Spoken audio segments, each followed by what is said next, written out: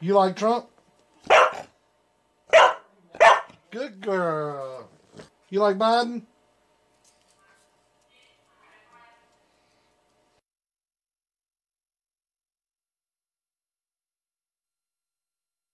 Come on, man. We cheated.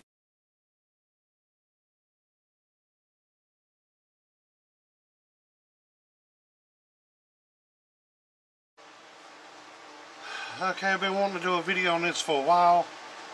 This is a crude drawing of how to hook up a reflectometer, which this would be a reflectometer, this would be a reflectometer, this would be a reflectometer. This is a radio, meter, amp,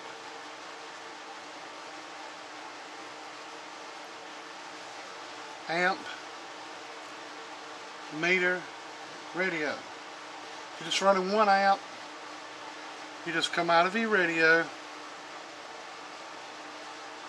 and you reverse this meter. If you just got this regular meter, if you got a bird, you can just turn the slug.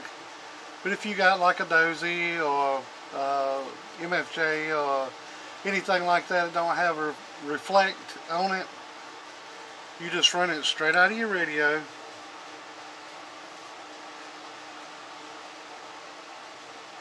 From your antenna over to your radio.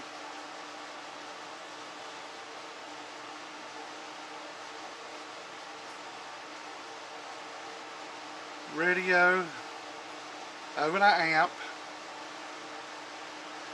Out of the amp into the radio, and out of the antenna to the antenna. That's with one amp in line. If you got multiple, you got to run multiple meters because you want to read the reflect in between each amp. This is amp 1, amp 2. So if you run the driver into a bigger box, you want to come out of your radio into your antenna part of your first meter, like if you're running a dozy, something like that. Come out of where your radio goes in, into the input, radio side, input of your first amplifier. Come out of your second amplifier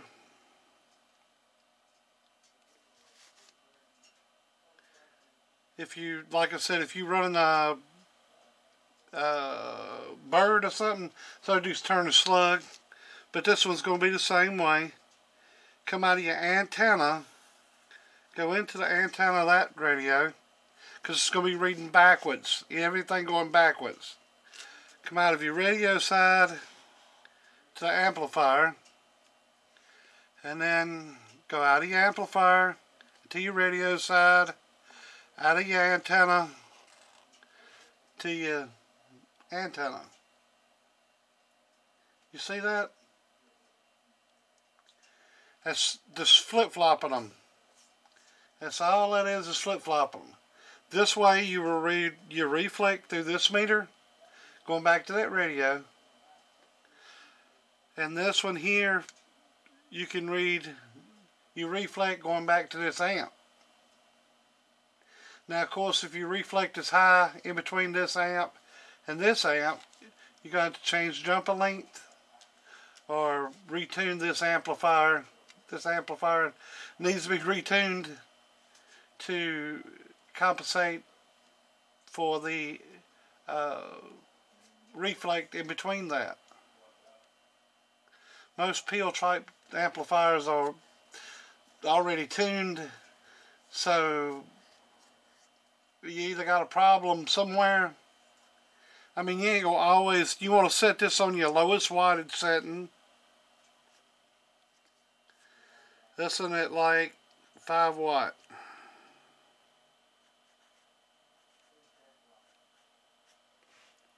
This one at like 5 watt.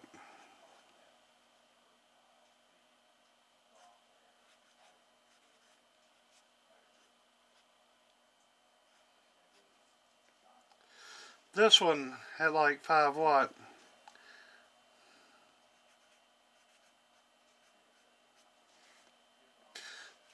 This meter here is going to read you full output going to your antenna. So let's say this amplifier here has put out 200 watts and it's driving into this one. It's going to be doing 2,000 watts. You're going to see your full output power on this meter here. That's going to be your full output power on this meter here, because that one's hooked up the right way. Come out of your antenna side.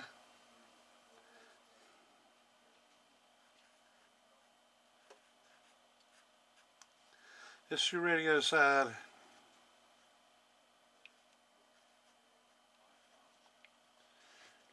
This radio side. This amplifier here. That one there.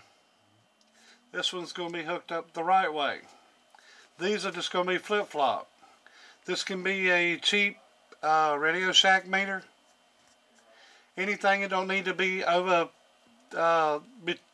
being that's in between the driver amp and that amp, you might see 5-6 watts. That ain't too bad. All depends on how much you're putting out on this big end. The more you put out back here, the more reflect you could have. I don't know no better way to explain that. But this is with watt meters now, like a bird, like I said.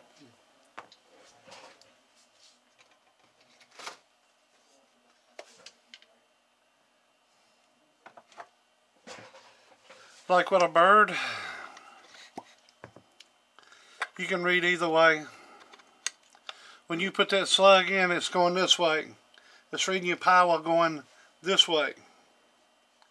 Then you flip it around, it's going that way. So that's the reason majority of people run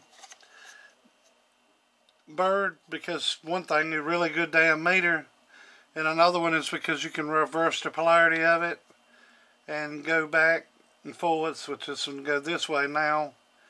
You turn it around, you need to read reflect going this way. So I hope this helps somebody out. Like I said, if you got a dozy, you can run a dozy on the 10 watt scale, I think, or maybe 20 watt scale. 20 watt scale, something other like that. I think it's the lowest they go down to, 20 watt scale. But you can run a dozy on that.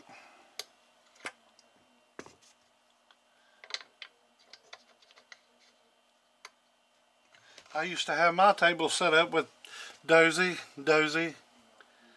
no trouble. Dozy is a good watt meter. The new ones with the little world icon on them, they're pretty damn tight. Tighter than a bird. Sure are.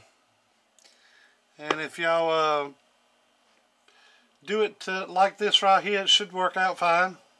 I think I did it right. Radio to the antenna, radio, because you'd run it over to the radio side, then out, and that would just read the wattage in between. It would read the radio wattage going out, but you're reversing it. Now you're reading everything coming back this way. From this point on, it don't have anything to do with these up here. All that's canceled out. You're only reading from this point back to this radio with these reversed. Now if you had it hooked up the right way, it wouldn't read nothing but the power from here to here. And then everything else is canceled out. And then this one, if it was hooked up the right way, would only read the power that was coming out of your driver amp, which would be here, say 200 watts. And then your big box would be reading the full output of this amp plus this amp. This amp would be going through this, pushing this amplifier out to your antenna. You see that? This is the way, like, my table's hooked up. My table's hooked up like, kind of like this, and my driver amp stays in line all the time. So coming out of my radio, I actually go through a switch box here, so I can change between two radios, but I hardly ever use that. but that kind of creates an issue too. But I run 6-foot jumpers, like from a radio to this first meter, then a 6-foot jumper to here. Even though they might be close, I still run a 6-foot jumper. Try not to coil them up, try to lace them out. Let's say like this. Instead of coiling them up like that, don't coil them up. Try to lace it like that. And try to keep them spread apart if you can. The way mine is on this table up here, it's kind of like this, but it's wove out further. And that's the reason I have this table the way it's made. It's so I can spread the coaxes out, and then I come over about 6 inches from the other one and wove the other one out. Got little hangers up and out of hanging on, so I don't have to coil anything up. If you run a coil like this on your coax, which I do up here on this thing, but on this one I had to coil it up because I couldn't wrap it back and forth. But that will make an inductance, and it will create some kind of issues. And on the bottom of antennas, now this is just me, it's the way I do it. You don't have to do it. It's just something I guess you could call taboo.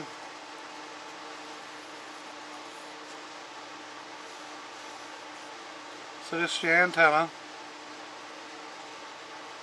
like a Mr. Corley. Come down, so your coax is up here. I come down about a foot, and then I start wrapping coils. And I wrap up about 8 coils.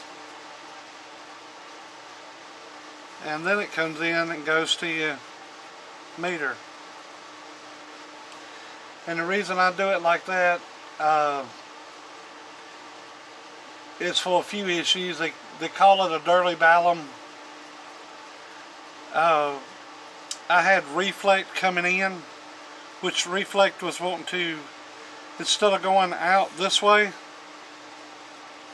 and go to the antenna, it was wanting to bounce back.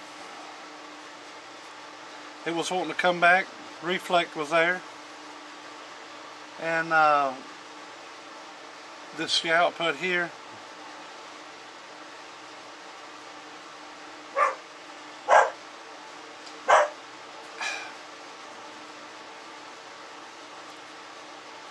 That's out there. I put up. I was meant to put out.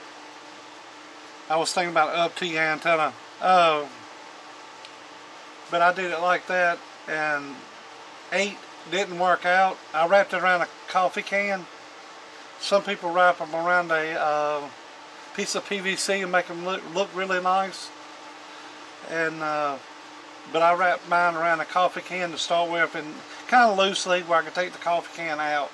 Mine don't have a coffee can in it. You don't want to put tea in it, nothing like that. I've seen PVC. I've seen a lot of ham guys do it like this. And like I said, 8 didn't work. 8 didn't work. 7 didn't work. But 6 did. 6 worked for my application. And when I set up my my antenna system, I fed back through the system.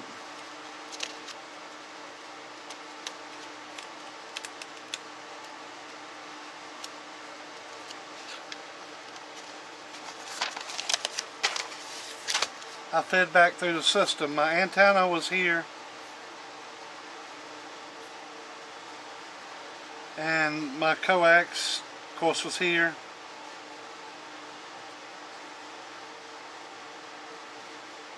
Coax was here. Now this is just me. I set my antenna up with my MFJ or Rig Expert directly to the bottom of the antenna. I set that up without any coax hooked up to it. Got the reactance down to 0, the ohms as close to 50 as I could get it, and the SWR, the dip on channel 20. So when it comes across, it dips out and then goes back up and goes out. This point was about channel 40, and this point was about channel 20. I mean channel 1, and this was channel 20. So the dip on the meter looked like that on the Rig Expert, and the dip, this was 1.2. This at 1 was 1.2, and at 20 was 1.0. R was 52, I think, and the X is 0. Now that was on the antenna, setting that up. And then when I took my I hooked up my system for, says, the bird watt meter here, hooked to that, come out of the bird watt meter into a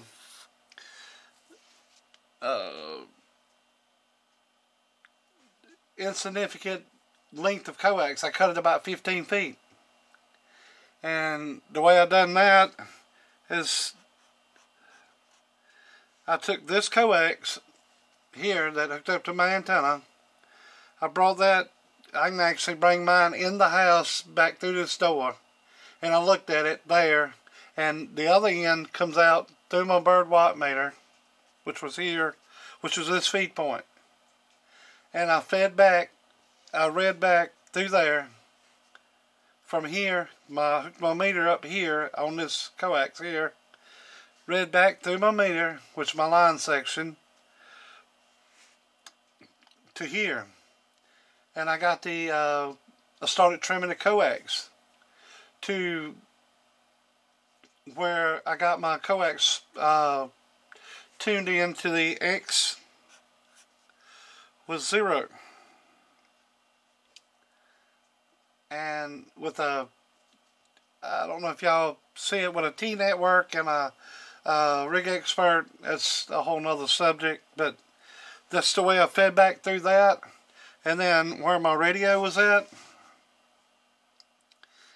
now I don't know this to be right. I've asked a few people and they never gave me a good answer on it, but this is my radio, the connector coming out of it.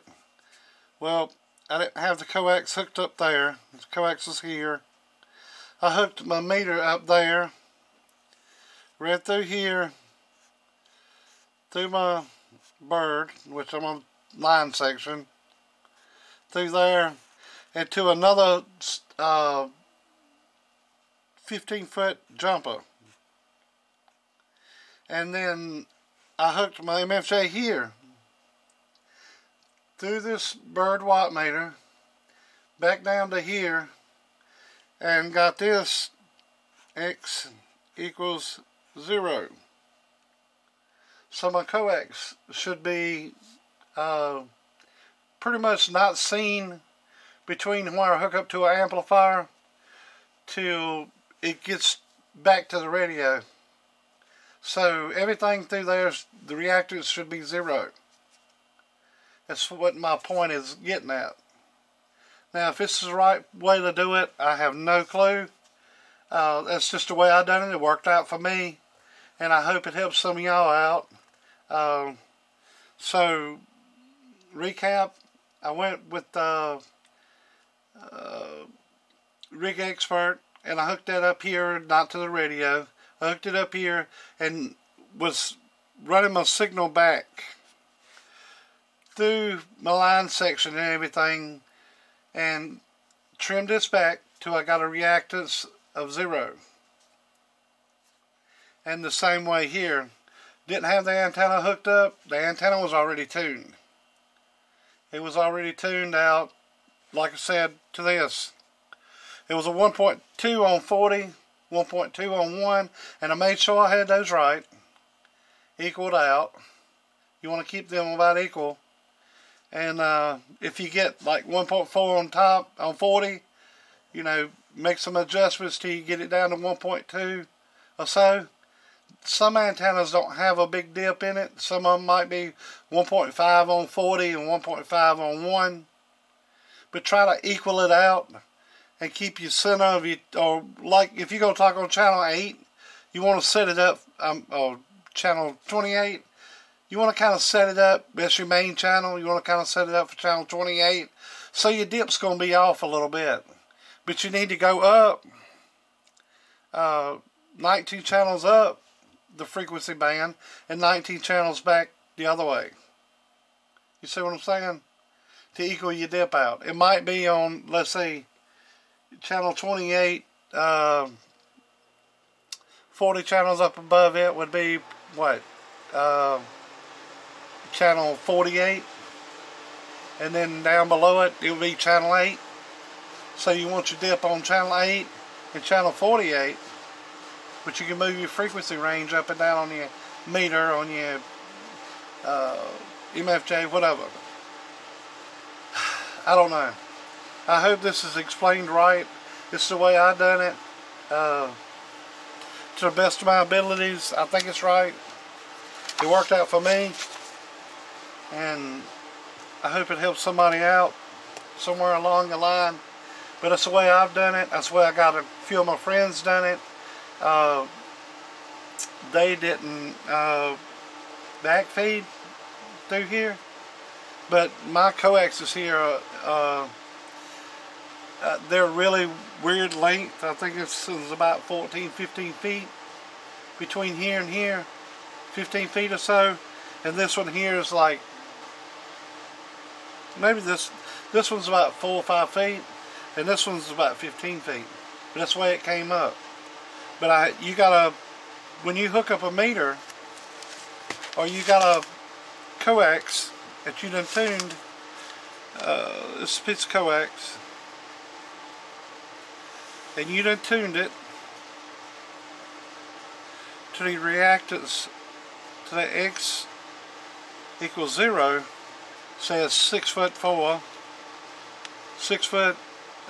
4 inches long, and let's say it's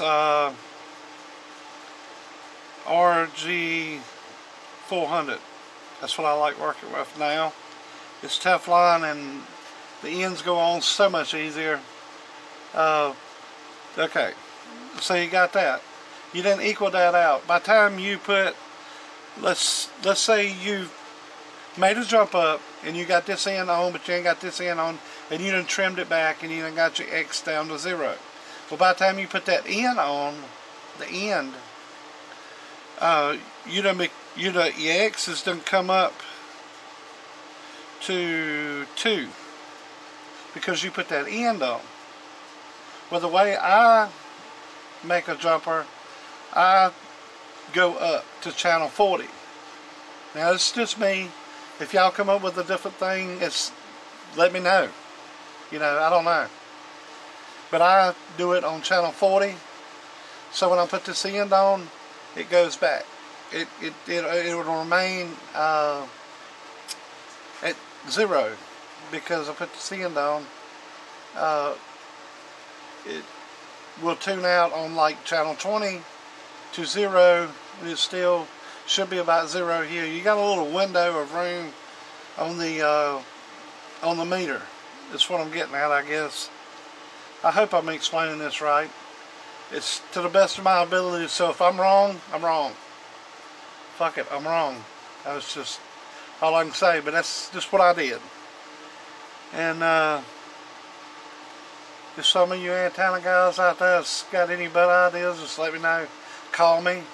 You ain't got to call me out on the internet, make me look stupid, because I am. I do the best I know how, and it's just the way I do it. if, like I said, I'm willing to learn. If you got a better way of doing it, do it. And if I'm telling somebody wrong, I hope to God I'm not.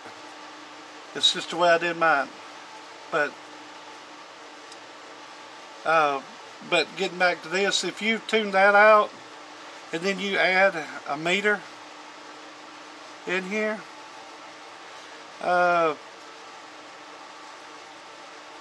then you come out with another jumper there, you didn't add it. So this is, if this jumper's tuned to, say this one's tuned to X equals 0, your reactance to that is this one's tuned to 0, this one's tuned to 0 here. You got about 6, 8, all depends on what meter you got, inches added into that. So the way I corrected for that, and the only way I knew how, is to hook my meter up here, my MFJ, or Rig Expert. I like MFJ. I've worked with it longest. I kind of like it a little better. But, and I like that little meter. It ain't quite as sensitive as a Rig Expert. So you get kind of a steady reading. It's just me. But, so, on this application like this, I had to make the jumper longer and then trim it back to where I backfed through my meter and through my jumper till I got X equals 0. That's just the way I did it. So this didn't actually equal up to 6 foot. It was longer and I trimmed it back. So I took up the reactance of the feed point, which would be here, and the end result there. That's just my way of thinking. Might not be right. I might be wrong about the whole damn deal. I have no clue. But I hope it helps somebody out. If it helps you, God bless you. I hope it does. If it don't, I'm sorry. That's all I can say. That's just the way I done it. Battery's getting ready to run dead. So I'm going to get out of here with what I did. And hopefully, to God, I've told you the right way. But like I said, that's just the way I done it. And it worked out for me. So, alright. Y'all have a good day. Later.